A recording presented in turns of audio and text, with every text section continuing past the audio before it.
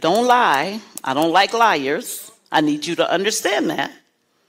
I don't like a heart that deceive wicked plans. That means somebody just sit home and try to figure out, how can I throw him off? How can I, I'm going to jack that house up. He said he don't like them people. He said he don't. But scan your spirit all the time.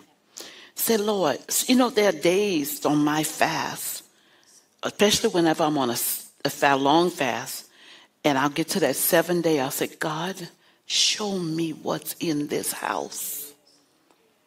I got parents, I got stuff in legacy. Lord, if there's anything, talk to me, show it to me. What's our next plan of deliverance? Where's the next deliverance coming so I could move to the next place of power? And Lord, can you trust me? I'm trying to tell you how to get to the man's heart. It's a foolish woman that don't know how to get to her husband's heart. Baby, you need my class. You need my class, sugar. You mean that's your heart? You love him? Come on, y'all. I'm trying to teach y'all in the spirit. See, y'all going in the flesh. I'm trying to teach you. I'm walking you in the spirit. You just don't know I am.